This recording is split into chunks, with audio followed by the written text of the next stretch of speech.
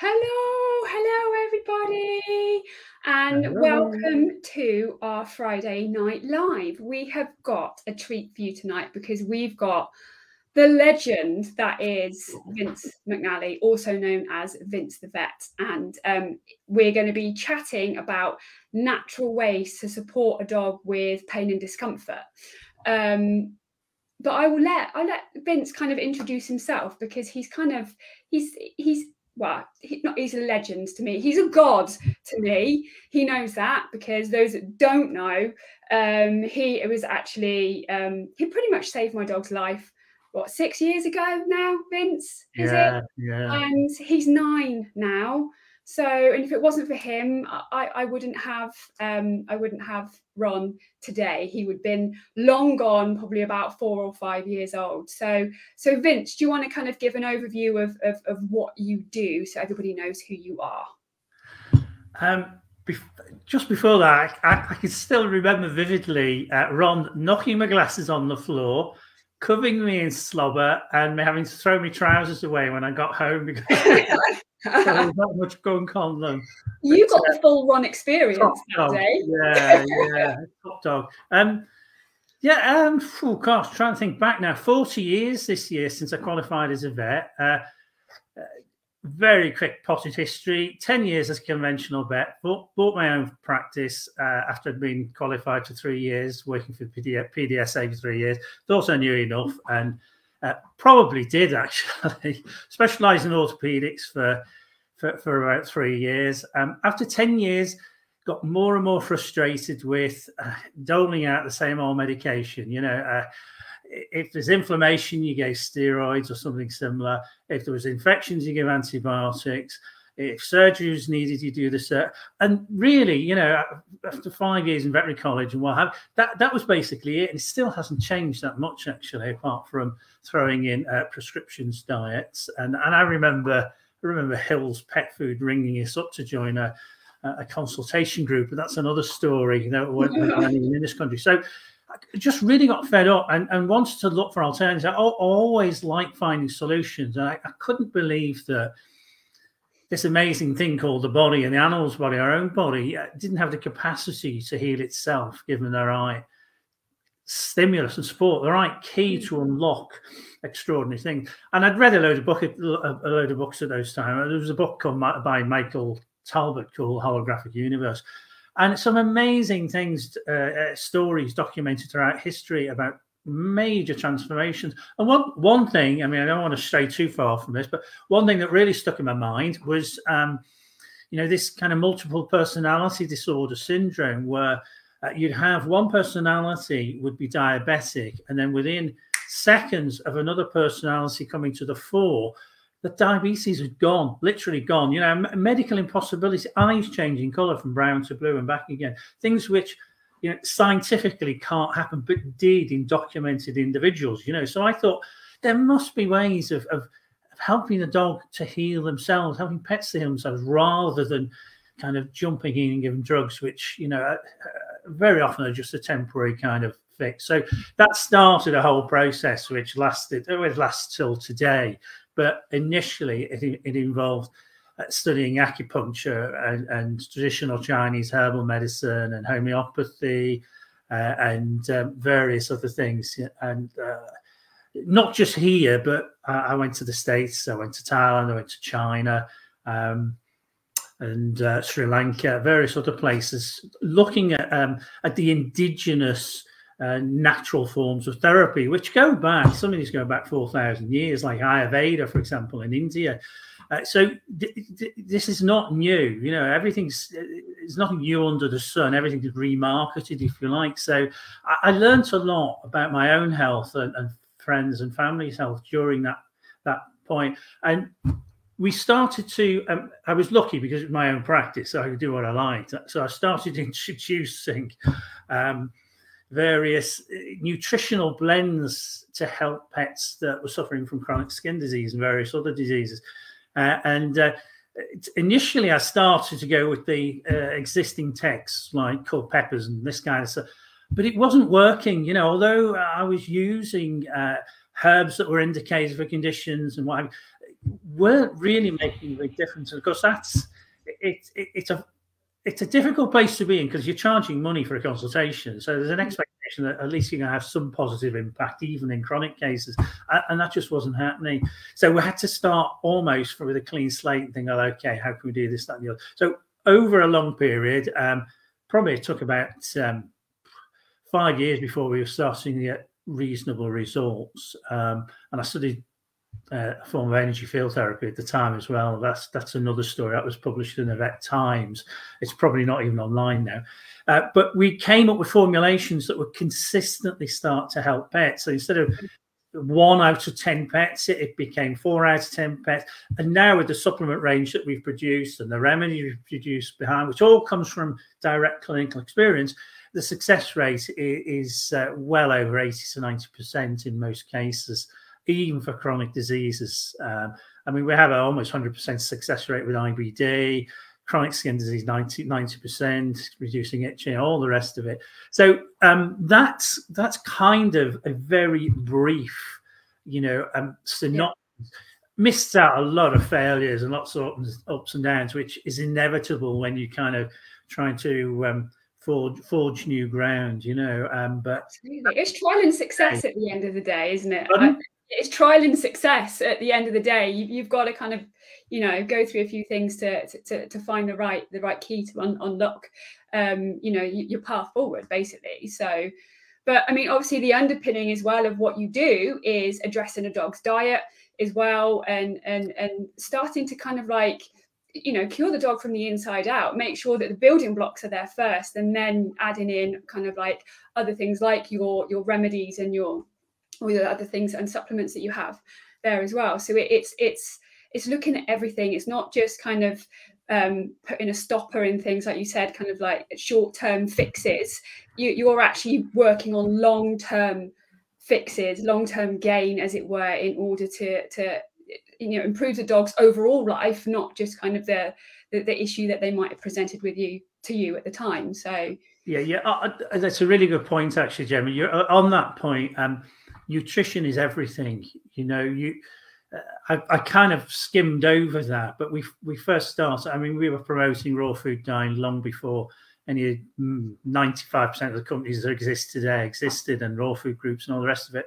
And we recognise that. So my dad used to race and breed greyhounds for, I know people vary on that, but as a kid growing up, I just had a house full of dogs, which I loved, and they were fed, with raw food and what have you. So that was natural to me. So when this journey started and we wanted to try and help chronic cases, the first thing we did, you've got to get your dog on a species appropriate raw diet, which is their bodies are evolutionarily designed for. That's the building blocks, because unless you've got that as a foundation, everything else is limited. So it doesn't matter if you give remedies to stimulate healing, or you do this, that, and the other. It doesn't matter what kind of therapy you do to stimulate the body. It's like trying to build a house without the bricks. You can tell the workmen to put that house up, and you want it to do this, that, and the other. They stood around waving their hands. They haven't got the bricks to do it, or they've got some bricks, but they haven't got all the bricks. It's the same with diet. You need a complete balanced diet. That's key. But also the third element, which is often missed out and is so vital today because we see so much of it, it's got to be right for that dog. Everything's individual, and I know Gemma's big on this. As much I wish there was a cure-all for everything, for every case we see, but I have to start again with every single dog, as though I've not seen that condition before, and draw on the tools that matches to that dog. And diet is exactly the same. What's right for me food-wise is not, could be dreadful for the person next. Same for dogs. So it's really important when you're looking at nutrition as the foundation of health, is that dog gets what that dog needs, and it means building it up. It means not throwing everything at a dog. It means one brick at a time. Meat, supplement, weight, what's the body doing? Next supplement. And so you're gradually building up a jigsaw, of complete diet, one nutrient at a time, one food, nutritional food at a time. Sorry, not one nutrient, but one food. And that's the foundation. Until you get that right, everything else is limited. There's a break on it. Absolutely, absolutely, and you know, having that underpinning of a good diet for a dog is actually can be quite pivotal with the diseases that we see today. So, like osteoarthritis, you know, having a diet that's species appropriate for that animal, cutting out a lot of the processed foods that we see on the market today. Vince, it lowers inflammation, doesn't it, within the body? Having a decent diet and a diet that works for that dog is and no processed food is going to help to lower inflammation within the body, inflammation within those joints, right? It's got to. Absolutely. First of all, you process the life force out of it. I mean, it might be chemically resemble food, but the life energy is out of it. Second thing is it's completely on its head. Carnivores are built to digest large amounts of protein, smaller amount of fat, and then a tiny little bit of carbohydrates, and that's reflected in the profile of the pancreatic enzymes that are produced. And what's the pet food industry done? Flipped it completely on its head. So there's a Burns Food, for example. I'll pick one example because we put that in the Helping My Itchy Dog course a few weeks ago. We were showing profiles of food and looking at how it creates problems. And there's a Burns Food, it's over 50% carbohydrates. Now, those carbohydrates are broken down into sugars in the body. Those sugars fuel yeast infections in the gut, in the skin, down the ears, in the bum, anal, everywhere, you know. So it's completely wrong. It's completely unhealthy. So that needs to come out. You need to get back to the protein, fats, vitamins and minerals, trace elements, and a tiny, if any, carbohydrates. You know, I think dogs would do great on a keto diet too all the time. But that's the thing. I always say that we're all made up of the same stuff, animals, humans, but we're just packaged in a different bow, basically, in a different shiny suit, you know. And you know, we're always told about eating a healthy diet with regards to humans, and you know, it lowers your cancer rate and things like that, obviously along with combination with diet and exercise. But it makes sense to make sure that obviously your animals are being fed appropriate food for them as well, you know, and not processed food. So it's almost struck me as being completely baffling how, you know, in like the NHS and in the human world, we say fresh food, you know, eat lots of green vegetables, and that obviously because humans do need more vegetables than meat. But you know, with dogs, it's like, well, no, let's feed them this highly processed, dried food with God knows how many chemicals in it, and that's the best diet for them. It's always baffled me. And like you, I grew up in a house full of dogs. They were show dogs, and my mum fed raw food from. I mean, that's all I've known since the age of 6 is raw food, and none of them had arthritis at all. That they none of them did. So it's got to tell you something, you know. And they were living well into their teens, you know, for the breeders' dogs that we were. So yeah, hugely important and baffling. Really baffling. Yeah, I was actually chatting to somebody on the phone yesterday about this, and they were saying, well, you know, how is the veterinary profession the way it is? Going back in my day, you know, when Adam was a lad, it was a trip to Melton Mowbray to Pedigree Pet Foods, you know, and there was only 3 or 4 brands on the market. There's Pedigree Chum and Bonio and Chappie and Chappie, you know, Chappie, good old Chappie. You know, you knew when Chappie was in the house. It smelled like a bad outbreak of thrush, didn't it? You know? But yeah, I skived off that. But that at that point, Pedigree Pet Foods were sponsoring courses and even the folder that we got in veterinary school was, you know, Waltham Institute on the front this side. So there were ties between the veterinary profession and commercial pet food manufacturers at that point, but it's got 10 times worse now, if not more, you know, with your Royal Cairns and Hills and all the rest of it, you know. Big money, billions of pounds, things, you know, very close relationship between them. And because so when vets go in, you've got to have a curious mind to go in and become a vet in the first place. Otherwise, you wouldn't make the effort to get the grades, and you wouldn't have the affinity for animals. But it's kind of tramlined out, as vets go through college. That the focus becomes narrower and narrower, more and more conventional, and everything's reduced to kind of its scientific building blocks, and and it kind of most vets lose that.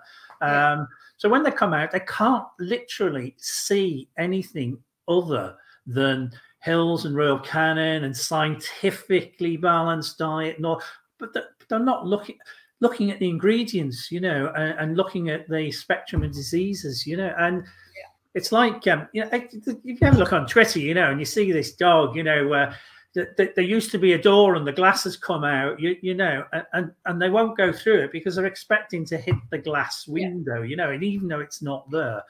And it's like this with vets, they come out, they're intelligent people, but the majority lose the ability to look at that bag and think, dear God, would I eat that every day and think that I'm doing the best for me and my body? I mean, you wouldn't, would you? You wouldn't do it yourself. And yet they're kind of mentally, befuddled in a sense and can't see. So in a sense, it's not so much that the vets are nasty people, which sometimes gets kind of bandied around. So it's a fact that they've just become so conditioned by the training that they've had, and then it's reinforced afterwards that they're doing the right thing. And you put that vet then in, I'll come off this in a second, but you put that vet then in a practice that's run by, the CEO of the CVS group, used to manage Vision Expresses. I mean, 500 plus veterinary practice, and they've got sales targets for food, vaccines, wormers, fleas. And what chance have you got of walking in with your pet saying, I feel raw food, and I'm going, well done. It doesn't happen. And that's why, unfortunately, it's just conditioning. Yeah, it comes from like education level down, doesn't it, really? And like you say, conditioning, you hear enough of it, and it seeps in, doesn't it, I suppose. But then obviously there are people like you and other vets that are kind of like breaking that mold and now kind of talking about this a lot more, and trying to get the message out there, which is absolutely fantastic. The biggest impetus is coming from pet parents. Kind of thinking, well, gosh, this can't be right, and asking questions, which is great. That's where it's coming from. Yeah, absolutely. They need to ask more, massively more. Definitely. Okay, cool. So let's move on to kind of like some more kind of like how we can naturally support our dogs. So I thought I'd kind of just dip into what exactly pain is. So I kind of looked up in the British Pain Society, guys, and you can see this. It's the BritishPainSociety.org, and what is pain. So just to clarify, in July 2020, the IASP, or that's the International Association for the Study of Pain, revised the definition of pain, and that is as follows. It's an unpleasant sensory and emotional experience associated with or resembling that associated with actual or potential tissue damage. And they do go into a couple of factors, one of which I thought was really, really interesting. It said verbal description is only one of several behaviours to express pain. Inability to communicate does not negate the possibility that a human or non-human animal experiences pain. And I thought that was actually, an association for human pain is recognizing that a non-human animal can actually experience pain, but won't necessarily vocalize it. So there are other ways of kind of looking for pain, which obviously is what Dynamic Dog does. And obviously, as part of Dynamic Dog, I talk about specific pain medications that conventional vets are going to issue. However, there's more that we can do. Obviously, some conventional medicines are inevitable, and we do have to reach for those in severe cases. But there's lots that can be done, isn't there, Vince? That means that maybe you don't have to reach for those conventional meds straight from the off. that you can add specific supplements. You can change diet as well, which is what we've just talked about. But what can you do? So should we, I mean, the kind of main culprits out there for pain medications are your Metacams and Loxicons, your gabapentins, your Galliprant, and crikey, Onzior. I could go off on a whole list, but from, obviously, we're looking at a chronic disease here, so the likes of arthritis and things like that. You know, prevention is better than cure here. So where would you start, Vince, with kind of maybe a dog that's presenting to you with maybe some, I don't know, arthritic joints, or starting to have degenerative joint disease? Get the right teeth in, Hodson. So where would you start? First thing, I mean, this is one of the commonest things we're asked about, and the first thing I say to people who email in, now this isn't, you know, this is on a mass scale, this is not on a kind of seeing pets on an individual scale, is we suggest that they go on our joint supplement. Now, I'm not here to promote any of our products, but I'll explain why what's in it is in it and why it makes such a difference. So when, because I specialise in orthopedics for 3 years, when we came to look to support joint comfort more than anything else that was available, I wanted something that targets every aspect of the joint. So I wanted something that would improve the viscosity and nutrient carrying capacities of the synovial fluid, for example, because the synovial fluid is crucial for keeping cartilage healthy, because cartilage is avascular, so the nutrients have to come from the joint capsule into the joint fluid, and then so the viscosity of joint fluid is really important. As dogs get older or they get degenerative joint problems or various other diseases, it becomes thinner, so it becomes more like water as opposed to engine oil. So that's a key component of keeping the joints healthy and a dog mobile and pain-free in movement. The next thing I wanted to look at was, okay, we need to support all the supporting structures as well. So we need to make sure that the joint capsule, the fibrous tissues in the joint capsule, the tendons and ligaments which hold the joint in the correct alignment are all nice and strong, but also flexible, because they tend to tighten up and become more brittle and as they get older, you know. So that was really important. We wanted to make sure that bone density was good, you know, that there wasn't weakening of bone or fissures or fractures appearing in the little trabeculae. You'll know, as course participants, you know all this, a little beautiful little trabeculae underneath the cartilage, which kind of like cathedral archways, aren't they? You know, just create this incredible weight-bearing structures, you know, from minerals. They need to be good and healthy. Otherwise, you can get fractures. You can get little pieces of cartilage splitting and coming off and floating around the joint. And then you set into motion like a snowball effect, where everything starts to become more and more painful and stiff and what have you. So we wanted all these different areas targeted and nourished, basically. And we had to make sure that there were vitamins, minerals, and trace elements in which all the cells that compose these different structures had the nutrients they need to function optimally. So we put in, and it's a unique formulation. It's not mimicked by anything out there. Now, before I just expand on that, I was using glucosamine and chondroitin for anybody else in the UK. I'm going back 25 years ago.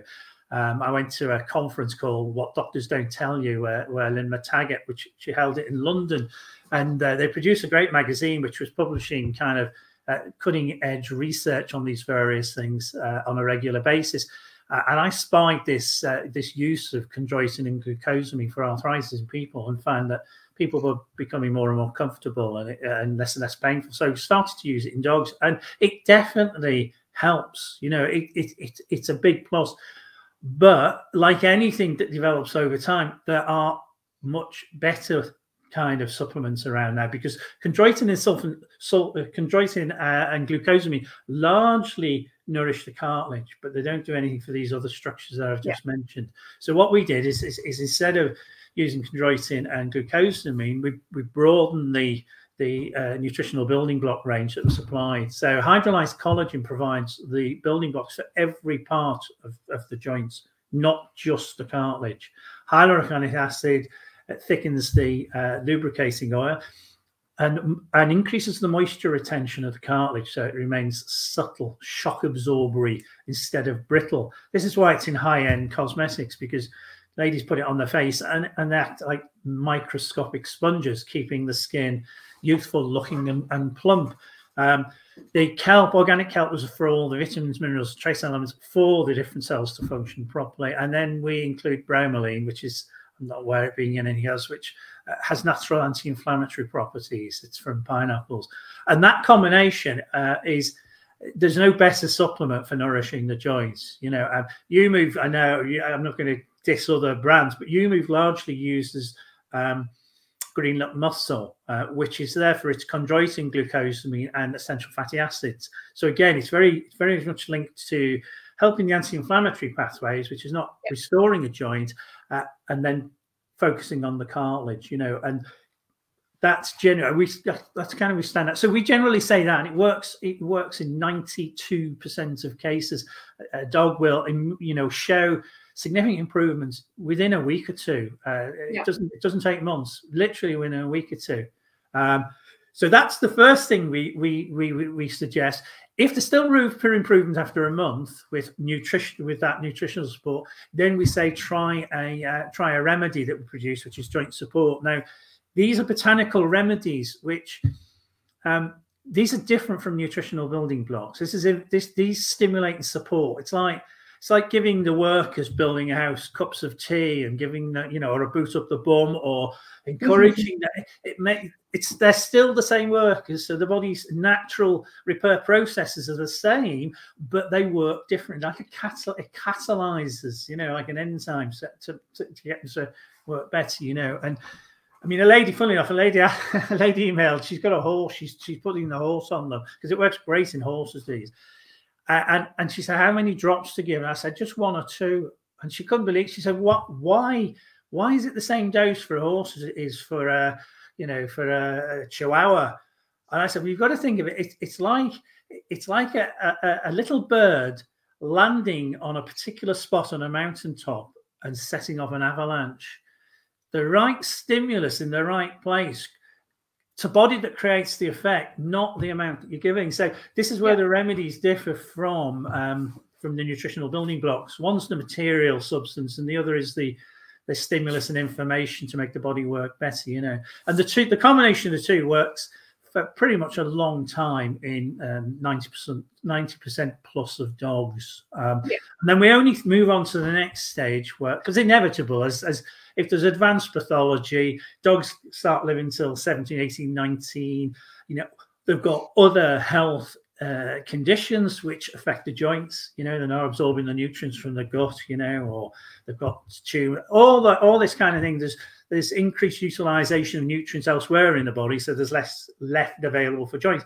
Then they will inevitably get worse, and that's when we move into, well, okay, what other things as opposed to nutrients and natural remedies can help?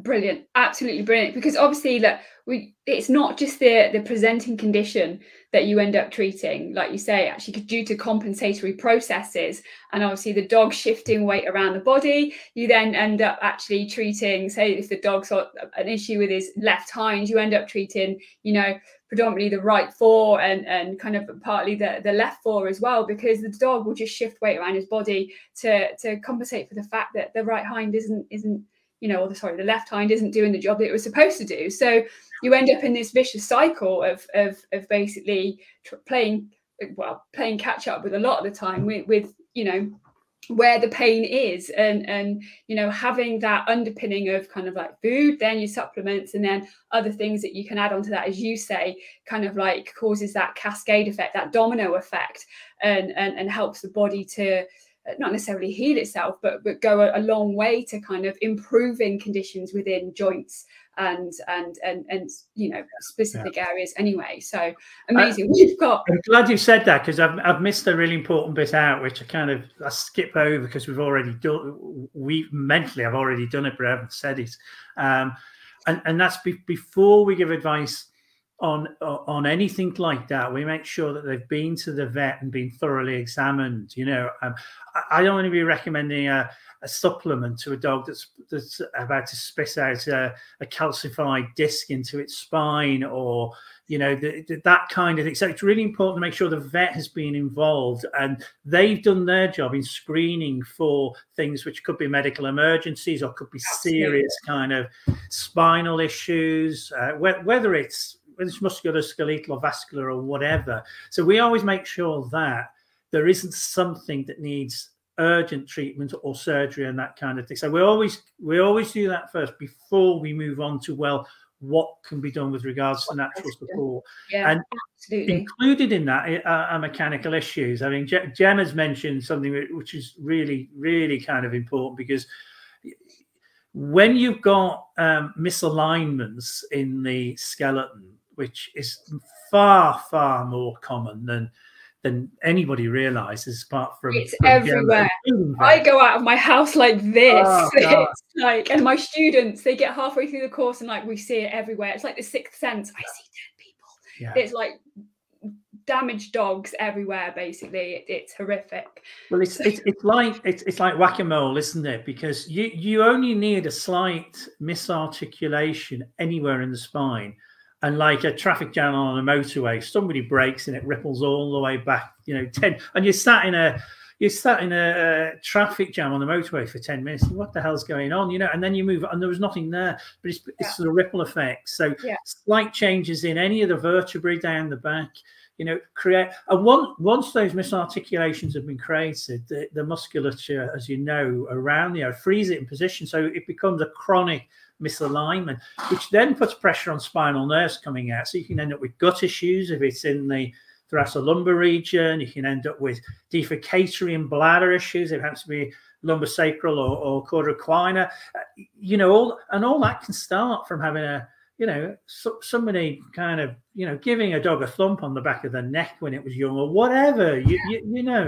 Absolutely. So you're absolutely right. Yeah, you've got to make sure the dog might have gotten up and shaken off, and you think, oh, there's nothing wrong, but it only takes a small kind of, and this is where McTimoney chiropractors and osteopaths come into their own, and I'll get onto complementary therapies in a bit. But this just even a small, and it won't get picked up on X-ray. We're not talking about like a massive misalignment like that. We're talking like a hair's breadth, and due to the way fascia works, and fascia is interwoven into everything. It's in skin, it's in bone, it's in your soft organs, your vital organs, it's in your intestines, it's everywhere. And just that hair's breadth of a misalignment can actually cause tension through the body and further implications around the body. And Otis is just putting his 2 pence worth in on that. So yeah, it can be something as simple as you said, Vince, as someone giving the dog a bit of a thump on the back, or a bit of a rough pat, or accidentally the dog doing a stretch and falling off the sofa and landing a bit funny. It can have that knock-on effect, and you might not see it straight away, but when those compensatory processes kick in, and then those little things become the bigger things and the bigger things and the bigger things, and then before you know it, you've got body-wide issues going on, and it's normally at that point that owners go, oh, there's something wrong, or somebody else like a dynamic dog practitioner or kind of one of the other complementary therapies we're going to talk about point something out. So yeah, it's. Well, you've probably come across this, where people have said, since my dog had an anaesthetic, he's never been right, and this is that. Well, as you know, you give an anaesthetic to a dog, you're completely doing away with all the natural tone that holds the conformation in the correct alignment. So all those muscles are relaxed. Normally muscles aren't relaxed at all. I mean, they can be relaxed, but there's still a tone keeping. So you take away that natural tone that keeps particularly the spinal column in its correct alignment, and that dog's getting moved around, twisted and turned and x-rayed. Then it comes round. It will lock with these kind of vertebrae and other articulations out of position. And if you listen when people are talking, you're taking your history, people volunteer. I wish I'd never gone ahead with that X-ray. It's never been right. I had a lady this week saying exactly this thing. Yeah. I wish I'd never gone ahead with that anaesthetic X-ray. It's never been right since, you know. Yeah. So I kind of say, well, this is probably why. But again, it's another, you know, it's another thing to bear in mind as to always looking for underlying cause. What set this off in the first place? You know, there's something set this in motion, and then unless it's corrected, it will carry on forever and a day. Exactly. So guys, don't be shy and kind of put your questions to Vince. Just so you know, the lovely Jamie with Penelope, who I originally put you in touch with, she's been on and just said that you've completely changed her dog's life. She went from lethargic and depressed to refusing to eat to a happy, hungry, and playful hound. So she's been on singing your praises. Bless you. Can I just say there on that? That, you know, since we dealt with Penelope, we've had an absolute glut of dogs, you know, with various kinds of pain, who have subsequently tested to have low folate and B12 in the gut. So it's secondary to small intestinal disease. Now, we've had loads. It seems to be getting worse. I'm not sure what's going on there, but it's creating gut pain, which then starts to come out in behaviours and anxiety, of course, gut-brain axis, all the rest of it. You know, so it's really interesting. Notice that. Absolutely. I mean, I query whether or not it's down to generations of feeding not great food, and you know, things evolve, and are we, you know, evolving the dog's guts to kind of, you know, it's screaming out something's not right. It's got to be down to pro-inflammatory foods have got to play a part. Yeah, absolutely. Someone said finding Metacam and flat coat retrievers don't mix, bad side effects.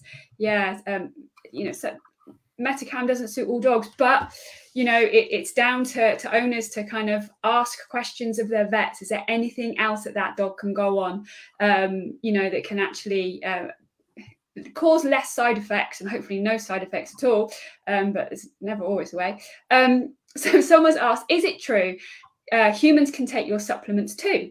Apparently a shop near me where I live sells your supplements and said people have taken them. Yeah, absolutely. They're all human food grade ingredients. So there's no difference between what you're buying in terms of the quality in Holland and Barrett, somewhere like that, and what's in our supplements, because again, we want to provide the best nutrition for pets.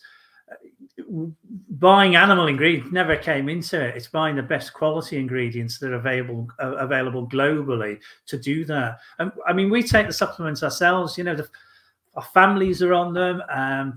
It's remarkable. You know, Anne's eldest brother has got bad knees. He's been a gas company for decades, you know, and crawling around all the, and he's one of the most skeptical people around. But a month or two on joints, and he stopped moaning. He hadn't even realised he'd stopped moaning about the state of his knees. He was just walking around normally. Same for lots of people, yeah. So, but all the products can be and are taken by people as well. Yeah, good stuff. It is good stuff. I've used it for my dogs when they've needed it, so I thoroughly. If I say it's tried and tested by Ron the British Bulldog, you know it's good. Should have a little stamp. It should have a Ron stamp. Definitely have a Ron stamp. That's good. That's a good idea, Vince. I'm sure we can sort that out. With the Ron dribble of approval, you can just have like dribble over the top of your containers. Someone has actually said the Vince the Vet joint supplement has been a game changer for their dog. They've had £1,300 worth of tests at vet school with nothing conclusive found. She's now running around scratching the ground after pooping and more playful. I have bought it for friends as I'm such a firm believer. Thank you. There you go. That's a testimonial for you right there. Amazing. Wondering what Vince's thoughts are regarding the increase in B12 deficiencies. I think we touched on that, didn't we? Yeah, it's not a deficiency of B12. You know, B12. If you're feeding a raw food diet or a home cooked diet, or there's meat in the diet and eggs, there's plenty of B12 in the diet. It's not a deficiency of B12. It's an inability of the small intestine to absorb B12 from the food that's in the gut, you know, and that can be due to a number of things. Very often it's due to food sensitivities and intolerances. So the body is reacting towards that food as though it's an invader or a toxin, and it's creating an immune response. Bacterial overgrowth is another one. You know, if you get heavy populations of bacteria in the small intestine, which shouldn't be there, they compete for B12 and can interfere with the absorption. You know, there's a few other medical conditions, but the biggest thing is that there's sensitivities and intolerance. Parasites can cause it too. Always screen for worms.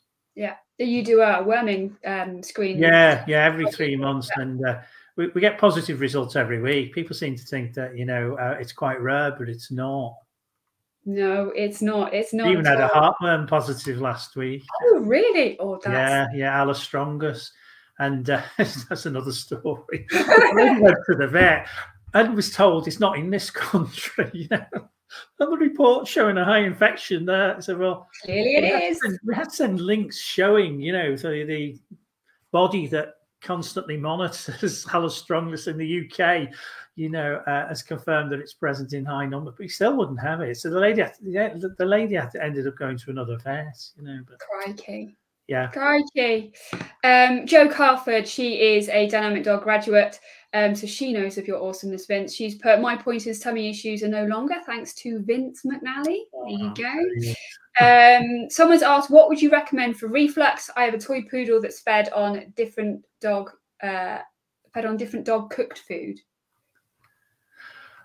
When is the reflux happening? Does the lady say? She doesn't know. Can you give us some more information, and we'll put that. Generally, with reflux, it'll settle down if you feed a small supper. You know, so if you take kind of, you know, a quarter of the afternoon or evening meal, save it till supper and feed it just before you go to bed. Some dogs' stomachs don't like to be empty overnight until the breakfast in the morning. That would be the first thing. If that doesn't help, second thing is to give some of the stomach and bowel remedy, because it promotes normal peristalsis, which means that food's moving in the right direction. Instead of going up, it goes down, you know, so it's food this way. And that helps. Third thing is, if it carries on happening, then it might be worth thinking about a different food as well, because different dog has a large amount of fruit and veg in it. I think it's nearly 30%, which is very high for dogs. It is very high. We've got the Vitality supplement has been amazing for Storm. Her fur is so thick now, and she has it all over her stomach and on her legs. That's cool. Are the supplements powdered or chewable? I can't get my dog to eat most powders added to his food, and no chewables. They are powdered. We use powders because to have them commercially put in capsules, you have to have a lubricant to stop the machines kind of greasing or sticking up. So they put magnesium, stearate, and stearic acid in, which are chemicals linked to various health problems. So that's why we don't have them commercially put in capsules. And you have to put glues in to produce tablets. So again, we don't want anything going into the supplements other than what's good for the dog. So most people will get, for the powders, they can get mixed into things like bone broth or plain live yogurt. You know, those are the two most popular ones. If they really won't take them that way, you can buy a little capsule machine. You know, I've got one actually, because I can't take the Vitality as is, you know, or even in yogurt. So you get this little capsule machine, you buy empty capsules and you go and pass it down. Hey, press it, and you've got 50 capsules with the supplement in, and then you can just throw them down. And that's an easy way to disguise them. It's a little bit of a faff, but it's worth it for the health benefits, because you know they're getting pure high quality nourishment without any of the chemical additives that go into capsules and tablets. I mean, with Ron, anything sprinkled on a piece of raw broccoli, and he'll eat it basically. So Ron thoroughly recommends, you know, a broccoli floret, small one, sprinkle it on, and he's quite happy to eat that. So, so okay, what else we got? Oh, Jamie's still here. She says, great, thank you very much. Okay. Someone said, I have a dog that has just had an op to remove kidney stones. We've been told we have to feed a food I'm not happy with. He is normally raw fed. Will I ever be able to go back to raw feeding with the right guidance? Yeah, it has to be done on an individual basis, and it depends what the stone is. What's the composition of the stone? Some can be influenced by diet, some not. Oh, there you go. Did the vet tell you? Did the vet tell you what your dog's kidney stones? I mean, as a matter of course, they should send them away for analysis, so you know, right. Because diet is an important way of preventing stones. So they should have done that. Absolutely. More information. Ask more questions there, I think. If you know, then drop it in the chat and we'll let Vince take a look. Someone has asked, what's your view on a dog getting toxoplasmosis from raw food? My vet said his raw food was the most likely cause. We don't have any foxes or cats around the home, but can't say none. I've never seen a single case in 40 years. There's been a suspected one I've seen in a cat, but I'm still not convinced it was the raw food. And don't forget, toxoplasmosis, you can pick it up from soil and various other places. You know, raw food's not the only potential source. But all I can say is I've never, in 40 years and 100,000 plus pets, I've never seen a single case of toxoplasma in a raw fed animal. But I've seen it in pets on commercial pet food. So I take that with a huge pinch of salt. Yeah. And of course, you can't tell. So I mean, somebody saying that, they can't prove it. You know, it can't be proved either way. You know, but it would be extremely rare in my experience. Okay, there you go. So it wouldn't stop me feeding my dog. It wouldn't stop me either, to be quite honest. Both mine are on raw. So kind of going back to kind of pain and things like that, whilst people put more questions in the chat for you. Complementary therapies. So these are therapies that can be done in addition to obviously what the GP vet or first opinion vet and the holistic vet like Vince could help you with. So complementary therapy is what I mean by that is these are therapies that are drug-free and can help to rehabilitate a dog after a diagnosis. But not only that, they can have an added benefit of reducing pain and discomfort in dogs. So you've studied acupuncture, Vince. So we start with that. I used to use I used acupuncture when I was in practice. It can be brilliant for spinal issues and the secondary effects on nerves coming out of the spine in various places. So spinal pain and gut issues secondary to problems in the thoracolumbar area, and also for bowel and bladder and toileting problems in the lumbosacral, lower lumbar and the lumbosacral area. It can be brilliant for that. It's very easy to do for a vet. You know, I mean, you're only really looking at the bladder and gallbladder meridians, and it has a high success rate. You know, and a lot of the published studies that prove the efficacy of acupuncture are on musculoskeletal arthritic problems. So it's well worth considering. I only use needles. Of course, there's lasers and all sorts come out now, but I would still be tempted to use needles because it's so easy to do, and most dogs tolerate them without. They do. I mean, I credit Vince with being one of the very few people that my bulldog will let examine him, especially after recent a visit to a veterinary hospital where they nearly bloody killed my dog, Vince. But that's another story. Right. So that's for another time, I think. However, Ron is obviously a little bit arthritic. I mean, he's 9 years old now. I've noticed he's had remodeling going on in his left elbow, you know, from an early age. But he's had regular veterinary acupuncture now by a lovely lady who, again, is one of the very few vets that can actually treat my dog, and he loves her as well. Not as much as you, obviously, Vince, but you know, he takes all the love, you know, that he can get. And I find it amazing. But not only that, she's also treating points for obviously intolerances, because we know Ron has a complete plethora of being allergic to life, as it were, I think we'll say. And I found it hugely beneficial for him, you know, just kind of like keeping on top of things. So, and he definitely moves a lot better after he's had acupuncture with Lindsay as well. So it can be, again, drug-free. A lot of people are, you know, might have had bad experiences with conventional pain meds and things like that, and are looking for other options. Yeah. So acupuncture, fantastic, absolutely fantastic, and should be explored, definitely. Yeah. Don't stop after one session though. Give it a few sessions to see if. Oh yeah. You've got to give it, you know, half a dozen sessions at least to make some kind of a judgment. Exactly, it has an accumulative effect, I find, and as with kind of like most things, I mean, we can talk about massage therapy as well. You know, yes, you can see some positive results from the first session, but at least have a good 3 sessions, you know, to ascertain whether or not this is going to be a good fit for your dog. Again, drug-free, hands-on therapy. And I'm talking about complementary therapies here, that if your professional has had the right training, they will have in-depth knowledge of anatomy and physiology. And that is, I would say, really crucial and critical to really understanding what's going on with your dog. That your therapist should have a big underpinning in that.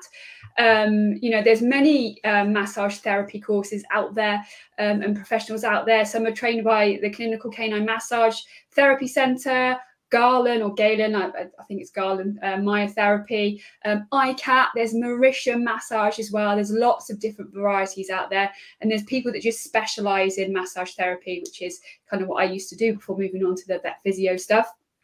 And then we have veterinary physiotherapy. So I'm into small animal veterinary physiotherapy these days and advanced hydrotherapy. And a veterinary physiotherapist will kind of, they do a lot of things, don't they, Vince? So they can do massage, they can do kind of fitness rehab kind of exercises for you. So they'll do an exercise plan. They will do PEM for pulsed electromagnetic therapy. They do laser, they do red and blue light, shockwave therapy. Guess what? It's all drug-free. You know, and actually it can help massively with a dog's comfort levels. And, you know, normally with kind of these sorts of therapies, you might have weekly sessions for the first maybe 6 weeks, and then they kind of get dropped down to kind of maybe a monthly or bi-monthly, or just a few sessions a year, just to kind of for maintenance kind of purposes. So it, again, hugely beneficial. Hydrotherapy, I'm a massive fan of hydrotherapy, particularly aquatic treadmill, because you can target different joints, and, you know, they're using the therapeutic properties of the water to help not only heal your dog, but obviously to improve your dog's core strength, to improve the way that the joint moves, to improve muscle tone, muscle bulk. It's amazing therapy, and it's all supportive. So the weight of the dog is taken in the water, so they're much more freely able to move and kind of actually do some therapeutic exercise in water. It's a fantastic modality to use. So okay, we've got another question. So Claire's also a dynamic dog graduate. She says, do you recommend a regular worming treatment or regular worm count, or both? I avoid the usual wormers from the vet and feed furry rabbit ears at the moment, but your comment about worms being more common than you think has sparked my interest. Yeah, we as a general rule, we advise doing the screening every 3 months with the combined kits that we do. Most dogs rarely pick, but the great majority of dogs don't pick up worms at all. And what you're doing by that is you're making sure that they're not getting unnecessary chemicals and risking the side effects associated with them, because all wormers are nerve poisons of one sort or another. So there will inevitably wreak havoc with the nervous system of sensitive pets. You know, it might be small, but it happens to be your dog. That's not much consolation if your dog's convulsing or has fits, and may have fits for the rest of their life. And we do have people that have contacted us and they've given them a dose of Panacur and the dog's dead the day after. You know, so it does happen. Why take any unnecessary risks giving a chemical wormer if the dog is worm free anyway? You know, so it's just good practice and good medicine and good sense not to give anything, not to put anything into your dog's body unless it's absolutely necessary, and only then if a natural alternative doesn't work. So we advise regular worm screening with the kits. We do a natural worm control remedy, which people give for 7 days at the beginning of every month. It's not a wormer, but it helps the body create an environment that's inhospitable to worms in the gut. So if they ingest parasites, larvae, or eggs, the body's more likely to expel them before they gain control. So this is why it's control, before they become established. So that's the general kind of rule, and that works for most dogs. Having said that, there are some wormers, there are some worming regimes that work if a dog does develop worms. You know, we're not allowed to put this out online or anything, because otherwise the VMD get their knickers in a twist and say that we're you know, making medicinal claims for our products and all the rest, which we don't. But of course, as a vet, you know, I'm monitoring stuff and speaking to people individually and making suggestions. And if a dog, for example, gets whipworm or hookworm infection, if the person uses our natural worm control, so we have a regime, you know, we say go to your vet and get a chemical wormer, or you can try this if you want to, and most people go for the natural option. So if they give the natural worm control remedies for 10 days, along with freshly crushed organic pumpkin seeds, wait 10 days, repeat the whole thing. So far, every single case has been clear when they've been retested. And we can't say that, you know, because you've got to have clinical trials and, you know, all the rest of it. But there are, you know, circumstances where the natural alternatives will work, even if they do pick up worms. Not for lungworm, because that's in the lungs and heart, and that's dangerous, and you've got to get rid of them very quickly. But and that's one of the advantages of using our kits, because we provide all this professional advice free of charge, you know, which, as you know, vets charge an arm and a leg just for saying hello down the phone. So that's what we tend to recommend. Brilliant, fantastic. Do you see less worms in naturally fed dogs than you do in kibble fed dogs? I couldn't really say, actually, because we don't know the great majority of the pets that submit for worm screening. We've got no idea what diet they're on. So I can't really draw a conclusion. Oh, maybe you should ask that, like, just one little question. Can you tell us what your dog is fed on, like, as part of the... I would find that fascinating. That would really... Yeah, it's an interesting thing. I mean, it would be easy for us to do that, actually. I mean, I could, next time we amend the forms, we can put that on. Yeah. Kind of how old we do see it reoccurring in certain areas. I mean, there are some people who will test positive on a more regular basis, you know, if they're living in kind of very marshy terrain and there's lots of foxes and snails and snugs and all that, they tend to pick up lungworm, whereas other people never pick anything up, you know. So geography and the terrain that the pets are living in or exercising on or whatever does play a big part. Yeah, thankfully Otis just rolls in fox poo. He's that might deter the fleas. No, honestly, he finds the biggest smile, and then he looks at me with this big grin on his face, and then just kind of like, you just see this leap in the air, and then he just kind of dumps his shoulder in it. I'm just like, great, that's going in my house now. That's fantastic. So Georgie's asked, how many pumpkin seeds would you recommend for a 20-kilo beagle? About a teaspoon of crushed per 10 kilos body weight. I was going to say crushed. You need to crush them, because obviously it helps with the release. Yeah, you've got to release the natural components of the pumpkin seed, which have a paralytic effect on nematodes and other parasites. So Yeah, so it's a teaspoon per 10 kilos. So it'd be 2 teaspoons freshly crushed, and you do that twice a day with the remedy, with the detox remedies, the worm control remedies, intestinal cleanser and organ cleanser twice a day, 10 days, and then. But if anybody wants that, just drop me a line. I'll email the protocol back. I will make sure that I put all your details in the comments of this on Facebook VentsView, so everybody knows how to get in touch with you if they need you at all. And 2 things before I forget. Just rewinding back to the bodywork. Bodywork's fabulous, you know, for the reasons we talked about earlier with regards to realigning the skeleton. That's so important, because if you, as long as you've got a mechanical problem, the rest is limited. It's like if you've not got the right diet, you can't build you can't build that. Everything's limited. Now, if you've got mechanical problems with the skeleton, you know, it can limit other therapies. So it can limit the potential even for acupuncture and this, that, and the other if you've got a gross misarticulation. So for me, bodywork is really important early on, you know. And by bodywork, I mean, I'm a great fan of canine massage, McTimoney chiropractic, love it. Even before things like physiotherapy, because if you've got a misalignment and you're exercising hydrotherapy, you've still got that misalignment there. So you're exercising a skeleton that is still out of sync.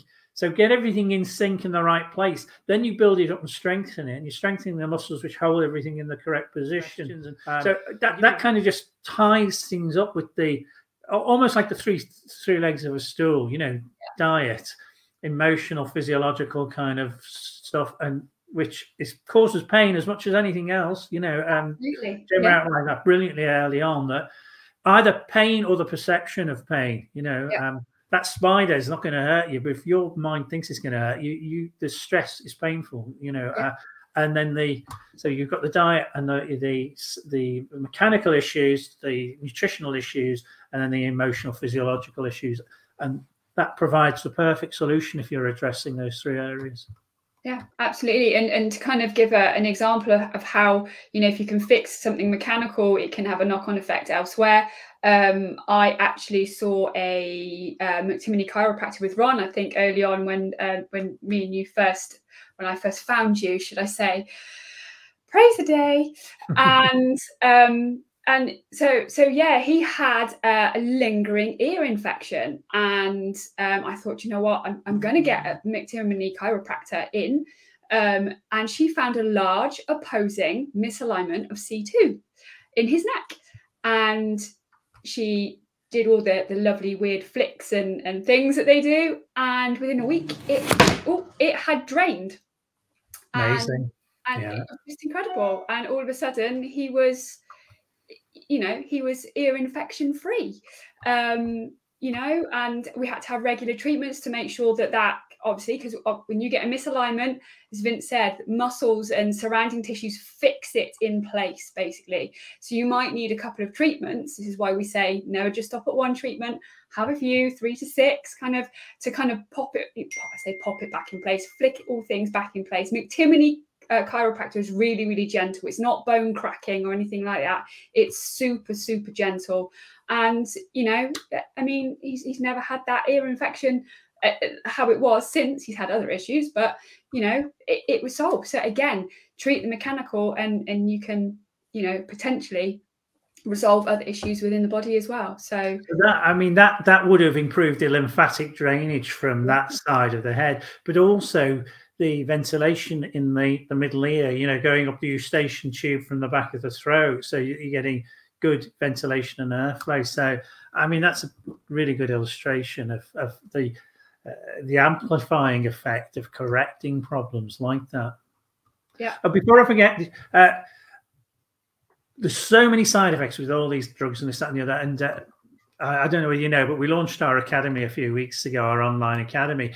There's a free course on there. We only put it up this week. Literally, it's only a short thing. It's a video, 15-minute video, and an ebook with important links called Checking for Chemicals. So if anybody wants to enroll on that while it's free, head over there and it just shows you how you can check veterinary data sheets for the side effects on any drug whatsoever. And it's really important. And then pass that on to clients, tell clients, well, if you're giving your dog this, just have a look, and very often that inspires people to move away from medication that's potentially harmful.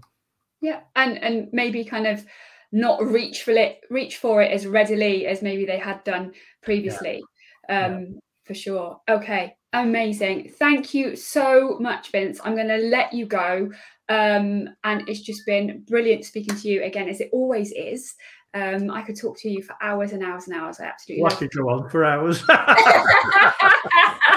We'll invite you back to do another one. We'll ask the group what they'd like to chat to you about, and we'll get you back in a month or so for another chat, because I'm sure everyone will want to ask you more questions about different things. We'll have a bit of a think for you and see what wonderful topics we can come up with for next time. Okay. All right, everybody. We'll see you again soon. But yeah, thanks for joining us, and thank you, Vince. Bye, everybody. Have a good evening.